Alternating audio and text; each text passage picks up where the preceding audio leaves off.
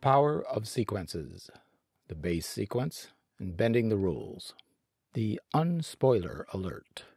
Before expounding on the current topic, we invite you, the student, to pause the clip and work out the upper voices of the 4 bass lines shown here. Also, transpose the same bass lines to the designated keys and work out the upper voices anew, following the rules in the transposed keys. You will end up with a total of 12 examples and an unspoiled start to today's topic. Right. Now that you have worked out the 4 exercises and 8 transpositions from the previous slide, we'll zero in on the 4th one. We've marked the repetitive intervals of the bass line from bar 3 on. Up a 6th and down a 5th. Up a 6th, whether major or minor, and down a 5th, whether perfect or diminished, and so on. Listen.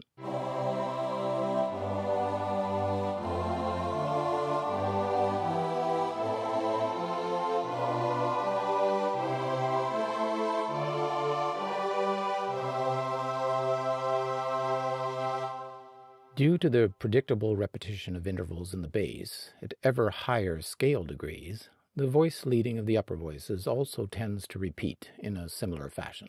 A repetitive pattern such as this is called, in conventional music theory parlance, a sequence. How many repetitions of the pattern do you see?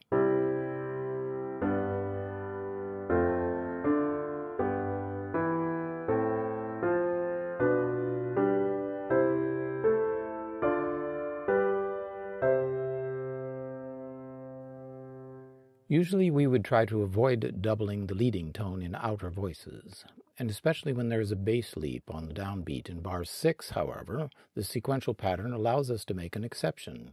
Think about it. Maintaining the logical pattern of the sequence takes precedence over the do not double the leading tone rule. Do you hear it?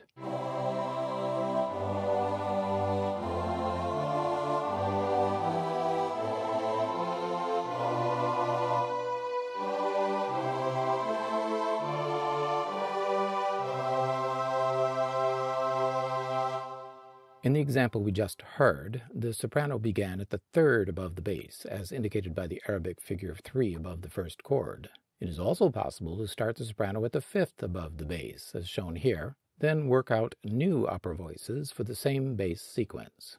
Though the tenor does reach the upper limits of his range, he should be fine.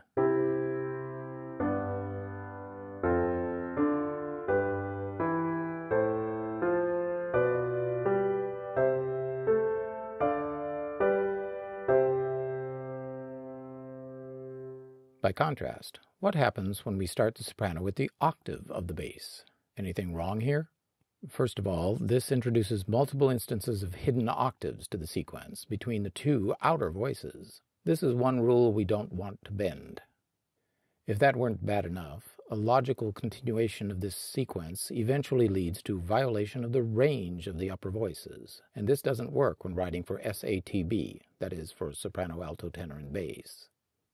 Which brings us to an exception to the rule having to do with retaining common tones in the same voice. From bar 1 to 2 in this example, the tenor does not retain the common tone D of the 5 and 2 chords. Instead, we transfer the common tone D to the soprano voice 1 octave higher.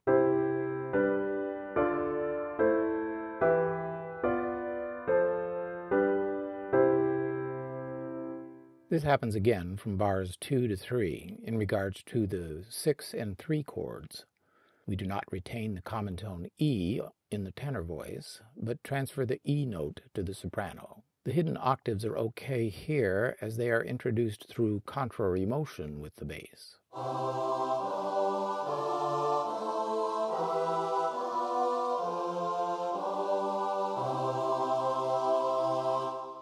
Here is the same bass sequence, this time with common tones retained in their respective voices according to the rule.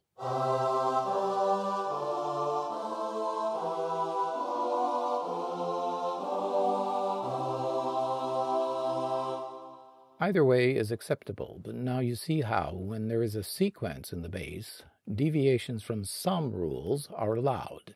The sequence is indeed a powerful tool. With soprano beginning at the fifth, it is still possible to work out the upper voices of the sequence and respect the rules on common tones and voice ranges. How? By transposing the entire sequence to the key of G major.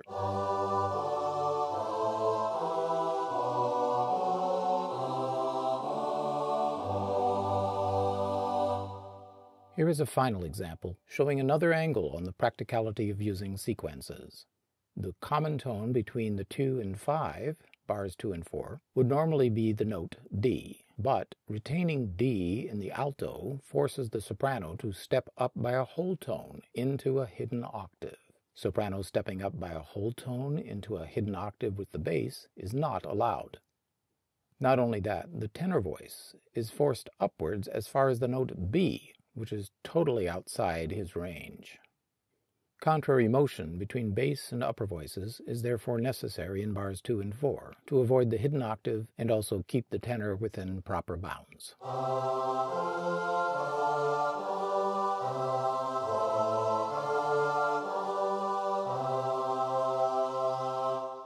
A word of warning. Bass sequences are seductive and can easily be overused.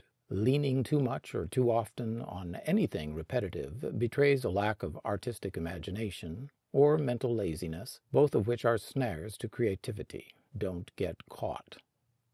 There you have it. We have reached the point which in conventional theory would be the midterm. Do you want an exam? After a pause, the course will resume and move on to introduce first and second inversions, figured bass, the minor mode, and so forth. Things will get interesting. Meanwhile, here is food for thought. For practice, serious students are advised to work out the upper voices to these 7 writing exercises from pages 42 to 43 of Solomon Yadison's Elementary Principles of Harmony. This is a public domain textbook. A reference and legal download link are in the description box. Add Roman numerals, watch for bass sequences, and deal with them as per this lecture.